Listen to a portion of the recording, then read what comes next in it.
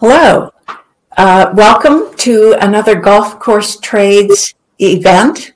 I'm Sharon Scott Wilson, publisher of Golf Course Trades, and we are very privileged today to have Jay Flemma conducting an interview with several gentlemen. In his opening paragraph of his latest article, which will soon be available in Golf Course Trades. It's called Masterful Stephen K.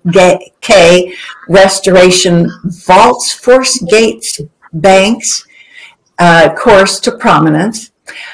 Jay says golf course architect Stephen K. made a discovery of historical import at fabled Forsgate Country Club in New Jersey.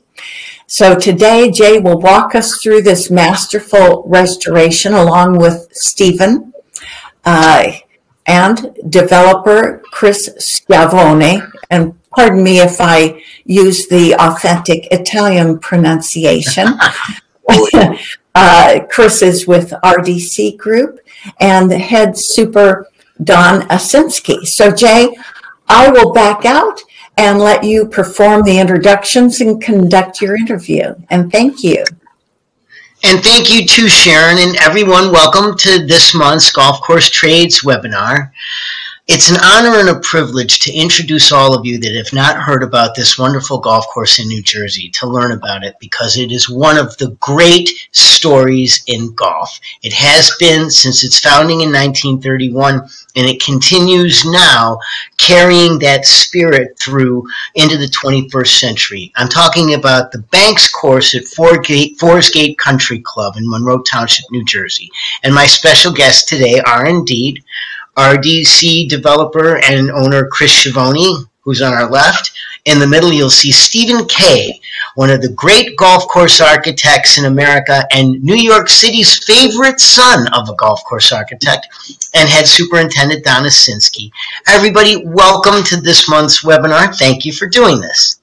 Hello, Jay. Thanks for having us, Jay. Chris, tell us a little bit about the history of Forsgate Country Club. Well, Forsgate Country Club was founded 90 years ago, 1931, by a gentleman by the name of John Forster, who has a name that some people recognize because he was one of the founders of the insurance firm Crum & Forster. He had this wonderful piece of property out in central Jersey, which was a very rural part of the state back then. Obviously built up a lot since then. The New Jersey Turnpike is right nearby. We're right near the exit here at 8A on the New Jersey Turnpike. A lot of people know New Jersey by the Turnpike exit numbers. And so he had a farm, and he wanted to have a golf course, and he had some thoughts about his employees and having it as a place of recreation and wellness. He was kind of ahead of his time in that sense. And he developed this country club alongside his farm, Forsgate Farms.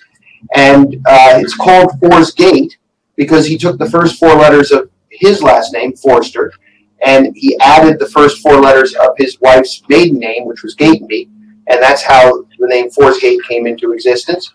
And unfortunately for Mr. Forster, he passed away in 1931, the year that the club opened, as did Charles Banks, who designed the golf course, and who also died in 1931 at the young age of 49. Which I think you would agree, Jay, is really unfortunate because he was a great architect, and had he lived another 15 or 20 years, I think a lot more people would have been the beneficiary of some future designs that he would have put together. But we have a wonderful property here in the 50s and 60s. It grew and added another 18 holes, but kept the original design of the Banks course almost exactly as it was when it was first created. And so it's seen a lot of development, and a couple different owners. We got involved in the late 90s, and it's been a thrill to be associated with Forsgate Country Club.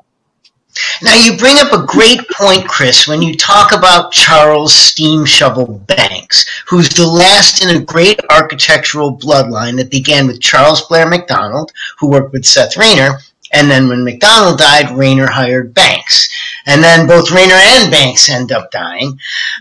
And so we have bookends from 1910 to 1931 in the United States of these courses of this bloodline. And of course, 1932, Banks went over to Tucker's Point in Bermuda.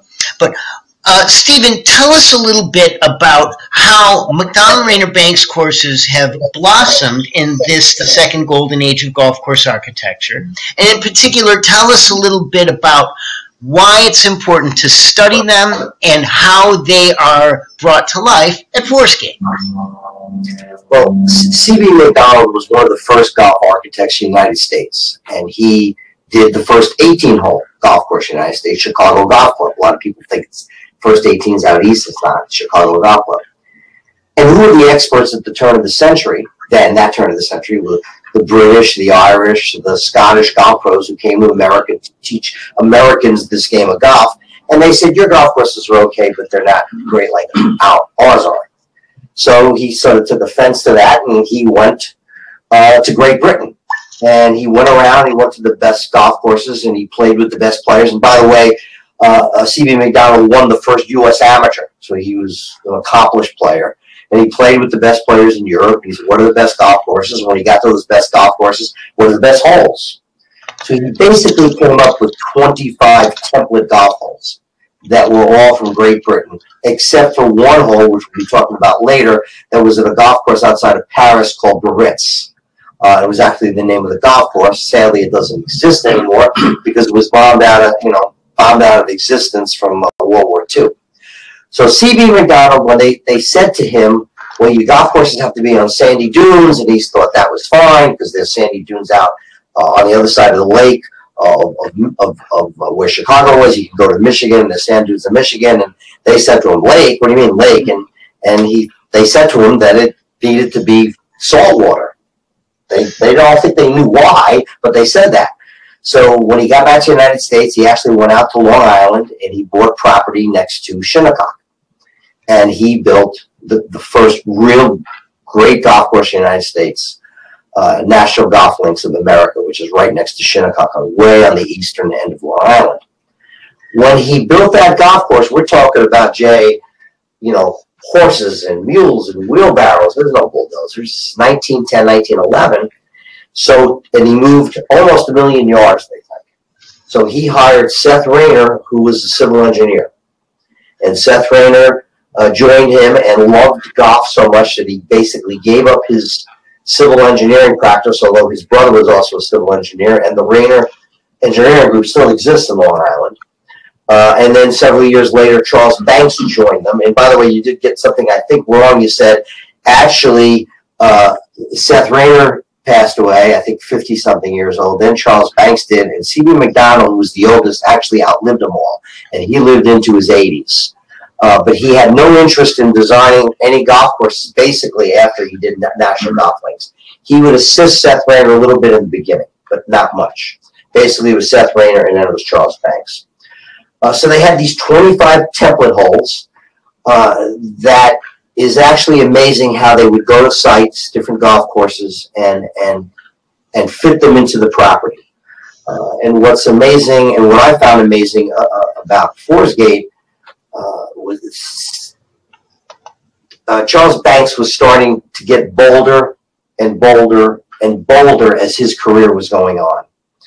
And this is the last golf course he did in the United States. I've done work at several Charles Banks golf courses. In fact, I'm renovating one right now.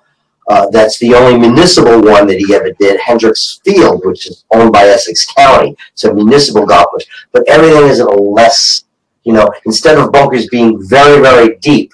I'm not sure how many of your listeners here have been to this golf course, but some of these golf courses, some of these bunkers, are easily 15, 20, 30 feet deep below the green. Sure. In fact, I'm going to throw up a picture of one of those right now. I'm going to throw a picture of one of the templates. Municipal golf course, he knew that it was going to be municipal, so everything is more like just 3 or 4 or 5 feet deep. Yeah, what you don't have in that photograph is you don't see somebody standing. They would realize that that bunker's 15, 20 feet deep. The bunkers are very, very deep, and how Adani does such a great job maintaining them is beyond me. I would also want to be like him. I'd want to be the boss, the superintendent, to say, go mow that. I wouldn't necessarily want to be the guy who actually does it. But when I got here about 15 years ago, the golf course was just wonderful because it hasn't changed over the years. It's basically been the same golf course. Now, what did change in a few places, and the thing that bothered me the most when I first got here, was that, you gotta realize when he did the golf course, Banks, in 1931, there were no carts. Then carts came in and basically started to come in the late 70s, and then in the 80s they realized we could make money with carts, so then cart paths were started to be put in, and there was a cart path right in the middle of the fairway, in the middle of the par 3 7th hole, the reverse Redan hole. Also, some people call it a mirror Redan. Regardless, there was this... Or a nadir. They've used that right in the middle of your picture. That's the hole. But that fairway was up higher towards the tee, and you didn't see the bunker. And Chris and I realized this was a hole that needed to be renovated. So we lowered the hill, we lowered the hill of it, the ridge of it. We moved the cart path way to the right so it was out of your basic visual picture. We used that material to enlarge the tees. That was one thing. So a lot of the tees, especially the par 3 tees, were too small. So that was one of the first things we ever did here, so the golfer could see this wonderful Redan hole. So let's talk a little bit specifically about some of these template holes and take a look at some of these pictures so that you can explain to everyone about how McDonald, Rayner, and Banks, and in particular this case Banks, would go around the country, and then tell us a little bit about each of the particular ones at Forsgate. So here we go. Here's a good one. This hole actually had the largest green in America for a while, didn't it? I can't make out which hole. Number 5. That's number 5. Okay, my vision isn't that good. Yeah, number 5, right? Okay, thank you. The punch hole. The punch hole where we are trying, as I said before, that this golf course really hasn't changed that much. And I almost think the word, instead of saying we're restoring it, we're unmasking it. And that's what Donnie and I have been doing. Donald and I have been trying to, a lot of unmowed grasses were put in, fescues and love grass and stuff like that were put in back in the mid and late 80s. And we're trying to take a lot of those out and broaden and widened it so that this punch ball, if you do hit a shot a little bit offline, because it's surrounded like by a horseshoe of a berm, and the ball would bounce into the green before. Now when I got here, that unmowed grass, and you got here, Donnie, you've been here, what, how many years now? 6, 7 years? Fifth season. The grass really came down almost to the collar of the green. Now we've been bringing that back so that ball can bounce in towards the center of the green, which is what the concept of a punch hole is. It's generally a very long par 4 with somewhat of a blind green, so that because it was blind, and you got to realize that when they did it, they didn't have yardages. The punch ball actually helped assist the golfer by kicking the ball towards the center of the green. Now, you bring up a great point there, Stephen, and two things about that. The first is, one of the things that makes this punch bowl unique is that the green is actually convex and the bowl is the surrounds. That's very rare for the McDonald Rayner Banks lexicon. Yeah, it's sort of convex. It depends on what the specific area you look at. The actual, and the audience here is, when Jay says it's convex, there's some portions of the putting surface that could kick the ball away. But it's still not going to kick your ball away that far, because once you get to the collar and the rough, what are you mowing now? About 5 to 7 yards of rough before you get to the unmowed grass. At least, okay. So that does take the ball into the green. So it is a little bit different. The punch bowl that's at Sleepy Hollow. Yes, great example. It also does have some movement in the green that you could call convex. But the vast majority of the green there at Sleepy Hollow, as here at, and that was designed by Seth Rayner, as here by Charles Banks, is that if you do miss the green a little bit by a few yards, you're going to have that advantage that kicks the ball in. Now, let's jump forward. We've talked about the Redan. Let's talk about one of the other museum pieces, okay? And by the way, we'll recall no less a personage than Rand Morissette, now the rankings editor for Golf Magazine, said that the par 3s at Forsgate are as good as the par 3s at Pine Valley, okay? And here's a perfect example, the gorgeous short with a capital S at number 12, which is called Horseshoe in this case. And we can bring in Donnie. Donnie, how do you maintain that gorgeous thumbprint in that green so perfectly and get the ball to roll so absolutely true on those fierce contours? Maintaining greens with this kind of contouring, I played around with different machines. I've kind of dialed in, with the machines I like, but, it's not, let me tell you, maintaining something like that, the first time I sprayed it, because I drove across it on a sprayer, and I thought to myself, how am I going to spray this thing without a spray hawk? But I've gotten good at it. I think the first time I sprayed that green, I went down the side of the hill with the sprayer.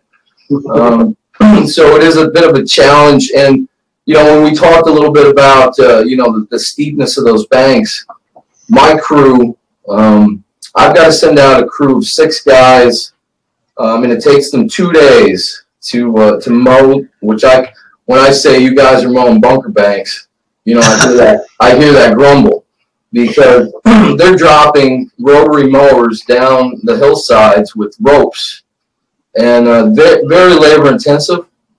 That's one of the biggest challenges at Forsgate with maintaining these surrounds and these, what I call the green surround. It's really, really impressive surrounds. And when we were talking about, the steepness of the banks, I measured out the steepest bunker I've found, or I think I've found, is 39 feet deep. That's on number 8. So, they're pretty steep. That's basically a 4-story building. I think the bunker in particular you're talking about is the one that I've dubbed Black Lung Bunker, because you get black lung disease trying to get out of that thing. On the left side of the green is that's the one. Right. Yeah, and then also, how deep, if you've measured it, is the bunker on 9, the one at the base of the green, the one I call the Sea of Tranquility? Well, I'm sure that's similar. Yeah, very similar. Yeah, it's got to be at least Similar depth.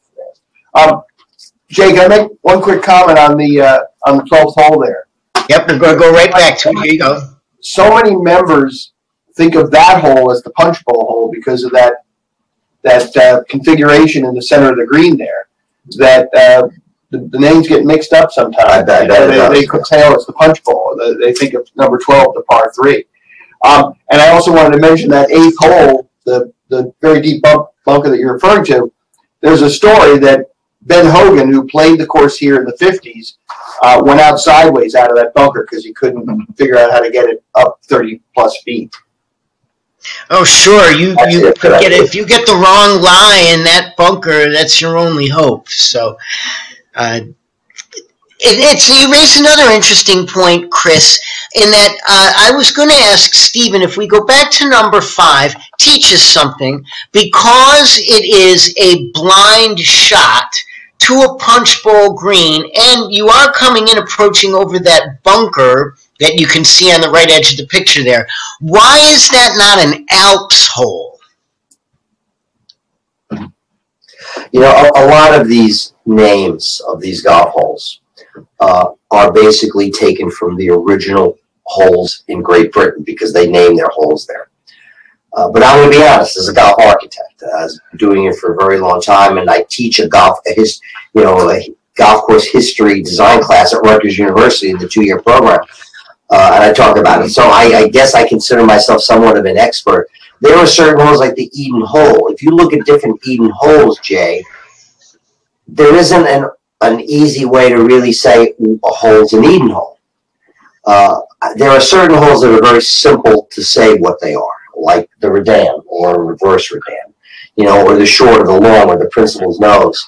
Those holes are very simple, and I think that's why a lot of the people, and once the internet started and Rand's website, Golf Club Atlas, and the people who love to talk about golf course architecture. The reason they love these three architects is because there are names to the golf holes. And it's easy to look at a hole and try to figure out what it is relatively. But you're right, some of them are difficult. Like, is that an Alps hole versus a punch bowl? You could maybe argue that point, except the fact that there's the berm that literally surrounds almost 270 degrees of the green, 180 to 270 degrees. That's why they probably would call it a punch bowl. But you could have a good argument that it is an Alps. And by the way, just for your audience there are, and if you guys like golf architecture, people watching this, whether you're golf pros or golf superintendents, some of the books that are really good on it there's a book, and I don't know if you want to walk this up there, is Classic Golf Holes. And Classic Golf Holes was written by Cornish and Graves, two golf course architects. Another great book that was published in 1927. By the way, the first one was published in the early 2000s. That was published in 1927, Golf Architecture in America by George Thomas, who designed Riviera. And this is the book by George Botto about C.B. McDonald and about the building of National Golf Links. These are three great books on golf course architecture. There's other great books. There's, The Architects of Golf by Ron Whitten. There are wonderful books written on golf architecture, but I think these three are probably the three that talk about these template holes, Jay, the most. Now, by the way, it's funny that you should say that, because there's quite the wonderful argument going on in the chat right now. We've got a good 30 people from as far away as Black Creek Country Club in Tennessee and local members of Forsgate as well. So we got everybody throughout the first half of the country, and they're all chiming in, arguing with each other. Well, I think it is an Alps. Well, I think it's a punch ball. It's fantastic. I wish you could see it. And in particular, there was a question here from one of the readers that wants to know, do Alps holes usually have bunkers in front or something that you have to get over into the bowl area? Well, I think the answer, as far as I know, is that it depends on the course. I've seen both. Well, aren't there components of holes such that they're not mutually exclusive? In other words, can't they be a punch bowl and an Alps hole at the same time? Sure. Absolutely. Yeah, absolutely. It's interesting to me, and in a very, I'm very happy that it happened, that people started to respect these template holes, respect these golf courses that these three architects did, as well as respect these holes and these designs that more of the current architects have done. Because when I started in the business, I came from Michigan, and I worked with Bill Newcomb in Michigan, who was the first guy with Pete Dye, and I came back to New York, and I was starting to do variations on a theme of golf holes. Some of the writers were really criticizing me in the late 80s and the early 90s. Oh, you're doing that. And I go, guys, one of the greatest pieces of music is Rachmaninoff's Rhapsody of a theme of Paganini. It was Paganini's music, this beautiful piece of classical music that he did a variation on. What's the problem? Finally, and I actually think it was Carl Olson, who was the superintendent at National Golf Links in the 90s, who started to unmask National Golf Links and started to bring back bunkers that were taken out and cut down trees that were planted by whoever, and bring back what the original design intent was, and brought back the famousness of C.B. McDonald, which then led to Seth Rayner and Charles Banks. And people started to realize how great these courses are. And what Cliff just said, they didn't copy these holes like a Xerox copy machine. They found them where they fit on the land. Of the concept to fit the topography that they had. Yeah, they found where they fit on the land. Right, exactly right. So now, on that note, Stephen, let's focus in for a moment on one of the other great museum pieces. I've got it up here, and again, we can bring Donnie in and Chris. I'm sure there's some marvelous stories of 17, the Barrettes. You mentioned it before, Stephen, from the course in France when McDonald was building National Golf Links of America. He actually didn't build a Barrettes there, but he did include it in his template holes. Tell us a little bit about the features of the Barrettes hole and about how Forsgate's one of the great crown jewels of Barrettes in the entire world. Well, I'm going to first let Chris talk about it first, because he was here before I was. He's the owner of the golf course. Explain what the hole was first. Let me tell you how we got to getting Stephen to come in and do the restoration of the 17th green. So when we purchased the club, only the back third of what's now the Biarritz Green was green. The rest of it was being mowed as fairway. And I would play the hole, and I kept looking at it because of the length of the bunkers and the 6-foot valley in the middle of this piece of fairway between the bunkers before you got to this back piece that was the green. And it just looked so odd to me. It just didn't look like something you'd ever design that way. And so finally I called Stephen and I said, can you tell me whether I'm looking at this wrong or whether this was all supposed to be green? And so he came in, not only saw it from an architectural point of view, but also did soil samples. And it was clear that it was designed to be all green, and that's why we went through the process of bringing it back. And now it's about 18,000 square feet. It's almost 90 yards from front to back. You mentioned number 5 as being one of the biggest greens in the state years ago. Obviously, greens get average bigger than they used to. But at 11,000 square feet, it's still a big green by today's standards, but it's the second largest green at Forsgate. Number 17 is the largest. Right, right. And so when Chris had me come in, and I knew Banks's concept that it was supposed to be a Barrettes, which is basically a 3-level green, a front level, gigantic valley in the middle, and then another upper portion. It's basically the size of 3 greens. I've done Barrettes where we didn't have as much room, so we might do 4,000, 4,000, 4,000, whereas 12,000. And what is this one again? This one? About 18. Right, 18. So I took a soil probe, and Donnie wasn't here yet as the superintendent, and I did some soil probes in the middle of the upper portion, and I wanted to ignore that top 1 to 2 inches of top dressing sand. So I ignored that, and I wanted to see what was below that. We put these samples on the collar. We just carefully took them out of the soil probe, put them down. Then I went to the middle of the valley. Same thing. And actually, before I went to the front portion of the green, I went way out in the fairway, and I went way out in the rough. I went out in the rough and took soil samples, brought it back, put it down carefully, and compared them. Then started doing the lower portion and tried to find the front of the green. And we got very close to finding exactly where the front of the green was. And it's something that was interesting. After I was doing this, I was talking I happened to go to Chicago. My sister-in-law lives in Lake Forest. So I went up to Shore Acres, Jay. Yes. And Tim Davis, I think was his name, was the superintendent there. This is about a little bit after we started to do the green. And what we started to do was start to lower the height of cut and aerate and top dress. And I went there, and he told me a story that when he first got to Shore Acres, he just thought it was the back portion.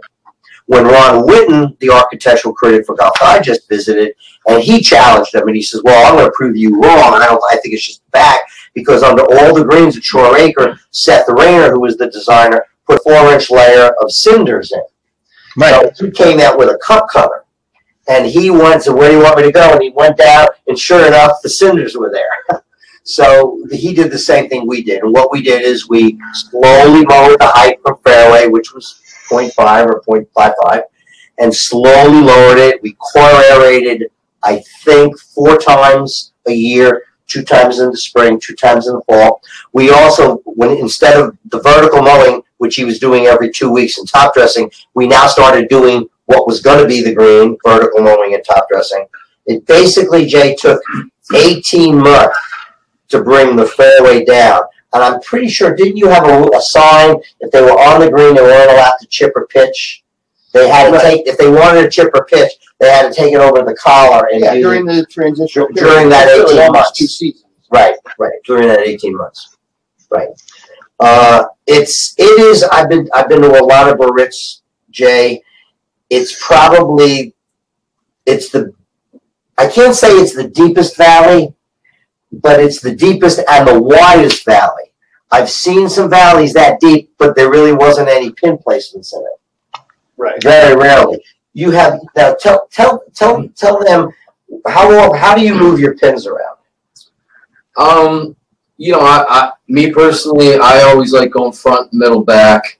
But obviously in that green, 20,000 square feet, like that's what I figure on the spray or what it says. But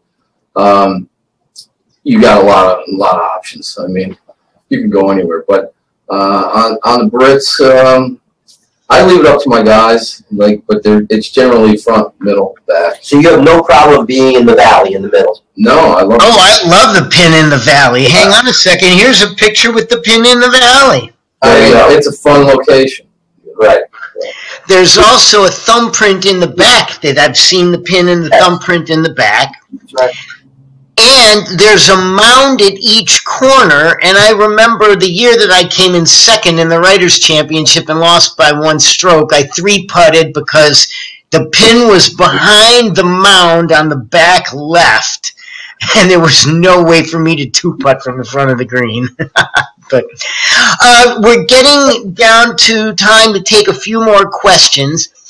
This one is from, I'm going to butcher this poor fella's name. This is from Joe Del Guercio. He wants to know if anybody thinks that the bunker back right on 16 might be the hardest bunker on the golf course. Back right on 16. That's a deep bunker, and depending on the pin placement, hard to get anywhere near the pin from there. Thank good Lord, I've never been in that bunker. It could be. You could argue on 5 or 6 bunkers at this golf course are the deepest. What do you think? You're a very good player, Donnie. What do you think? I used to play a little bit, but every bunker. I mean, like I was saying, when you're down on, like, say, number 8, you can't see the green. I mean, that's how deep these bunkers are. The other thing about that bunker on the back of 16 is it's the square footage of it. It's one of the larger bunkers. So if you're on the far end of that, you almost have the equivalent of a long bunker shot as opposed to something closer to the green, which makes it even more difficult. That 16, by the way, is one of my favorite greens at the golf course. That's the plateau, right? It has the front right plateau and the back plateau. Right, it's a little bit similar to another hole from North Berwick, which, you know, by the way, is a marvelous golf course. If any of you people have not gone to North Berwick with the original Redan hole, as you need to, and then you're not just you're gonna love the whole golf course. It's a wonderful. The 16th hole, coincidentally or not coincidentally, which is at Essex County Country Club, which is a Banks course, has that same green. Right. Little smaller dimensions in one of the plateaus, but a very similar green, and it happens to also be in 16, which is also a par 4 and also a slight dogleg left. Right. And Jay, I want to say that the remarkable thing I found when I got here is this golf course, and there's a lot of golf courses like this in the country where they really never changed them much. There are a lot of Seth Rayner and Charles Banks golf courses, you know, that had, you know, these. That had, when they were originally built, those steep slopes and basically flat bunkers that were changed over the years, where guys started flashing sand up that started making the slope thing. There's a golf course in Connecticut, I don't want to say which one, that I was at years ago, where the bunkers were raised up 5 or 6 feet. They brought them further. They made the whole thing like normal average bunkers, not these unique bunkers that these 3 guys designed. And basically took away the whole flavor of the golf course. You know, and they were changed, I think it was the 1960s or 70s, to make it easier to mow with a riding machine. They actually, this one course I'm thinking of, they made it so easy it was a tractor driving on it with a gang mower behind it. One point about those bunkers, because you were talking about how difficult they are to mow the slopes, but there's an offset to that, because what Banks did with the bunkers, they're flush. They're not flashed up. They're flat. So the maintenance of the bunkers, in terms of the sand itself, is actually easier than than the flash bunkers that after rains tend to wash out. Mm-hmm. Yeah, because when they redid all these, the ones that did, unfortunately redid their bunkers in the 1960s or 1970s, with flash sand, those bunkers wash out. It's really only in the last 15 or 20 years that we have liners that help prevent that from happening. On that note, by the way, as you brought up the 8th hole, we've got a question for Donnie. They want to know what the key is to be able to get the bunker faces so absolutely perfect, and at the same time they have a question about keeping the green speed on number 8. I don't really understand his question, but that's how he asked it. So he wants to know about how you mow the bunker on 8 and how you keep the green speed on 8. Well, like I said, we drop rotary mowers down, on ropes, and prior to me coming here, they used to use line trimmers, which doesn't give you as nice and as clean a cut. So I think the grass over the last several years has been getting stronger and healthier because of that much cleaner cut, keeping sharp blades. And I mean, I'm spraying the surrounds all the time. At least, once a month they're getting sprayed. So I drive right down through the bunkers, and, I'm hanging my boom over the top edge, and I'm driving through the bunkers, and I'm raising my booms, and trying to get every square inch of those bunker faces. And then what I can't reach, I'm spraying with the hose. So, that's how we've been successful with the bunker banks. A lot of liquid fertility. We partnered up with Plant Food, which, I'm happy to be using their products. And then as far as green speeds, I don't know. I mean, I just have been doing what I've learned my whole career. I've worked for a lot of good superintendents. And I just copied their playbooks, and I can't go into exactly.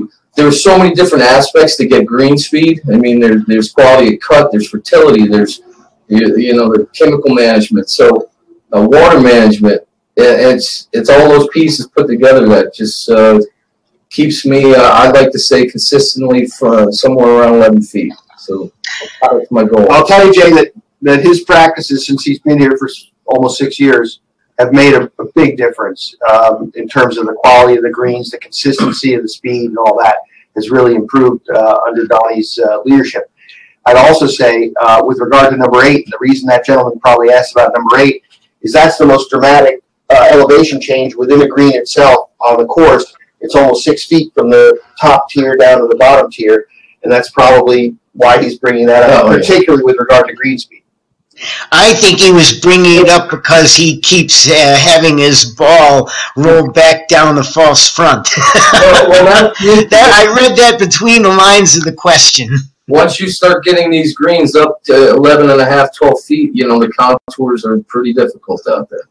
But they're big enough so that they're always pinnable, even at the higher speeds. Yeah. And one of the great things about Forsgate, especially for the amateur golfer, is that Banks gave you room to play the game off the tee, and he gave you a place to miss, and in particular, the miss is short. Okay, so a guy like me can dink and dunk and bunt the ball around and put together a good round, as long as he doesn't do something stupid like getting in the bunker on the side on 14. We've only got a couple of minutes left, so let's wrap up. I'll start. I just want to thank you for stewarding this critically important golf course in golf course history and golf course architecture. Forsgate is a mile marker and an important one. It is the last course of the greatest architectural bloodline of the original golden age of golf course architecture, and it stands out as one of the great recreations, restorations, renovation, whatever word you want to use, but one of the greatest and most important ones of the second golden age of golf course architecture. Well, Jay, one of the reasons we're able to do it is because we have people like you who appreciate what a unique and great golf course it is, and getting the word out. So that's always good, and we thank you for your support. I also want to thank all of the attendees that were watching. Yes, this is recorded and it will be on YouTube. And watch out for another article coming out discussing some of these template articles. Last word from Donnie, last word from Stephen. Anything to add? Thanks, Jay. I appreciate the opportunity to discuss Forsgate. Yeah, and if anybody has any questions, there are people from around the country. You said you didn't say Tennessee, but you said a golf course. I know that's in Tennessee. That was not designed by Black Creek, yeah. Yeah, that's one last question. Brian Silva, who did a Seth Rayner style golf course. I would love if he wanted to email me or contact me. You'll find me on the ASGCA website. But I just want to say that if any of you have questions about the golf courses, feel free to reach out to especially Donnie and I. I'm not sure how busy Chris is here, but send me an email and I'll respond. And everything you said is right. It's a museum of how great the golf course was, because it's really what it is. And we're trying to even get it back even more. We're slowly taking out trees. Unfortunately, in this township, there's a tree ordinance, so we can't take down as many as we want to take down right away. So we are slowly trying to get this golf course back, like a time machine, back to what it was. All right, well, let's send it back to Sharon at Golf Course Trades HQ. Thanks, everybody. Thank you. Yes.